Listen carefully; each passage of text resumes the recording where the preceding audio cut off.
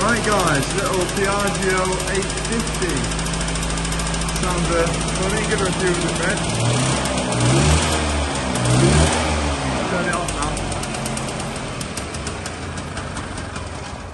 now. It sounds alright, it fired up straight away as soon as you hit the button, no problem at all. Not been battered around too much. Obviously had a coat of paint and things on there. And quite a funny little thing.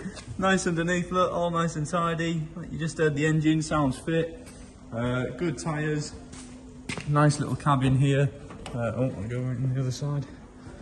I don't think I've seen one before. Obviously I've seen similar. But I don't know if I've seen one of these ones before. But yeah, nice little bit of kit. All nice and tidy and things inside. Ideal for pottering around on, really. Yeah. But I can't really say too much.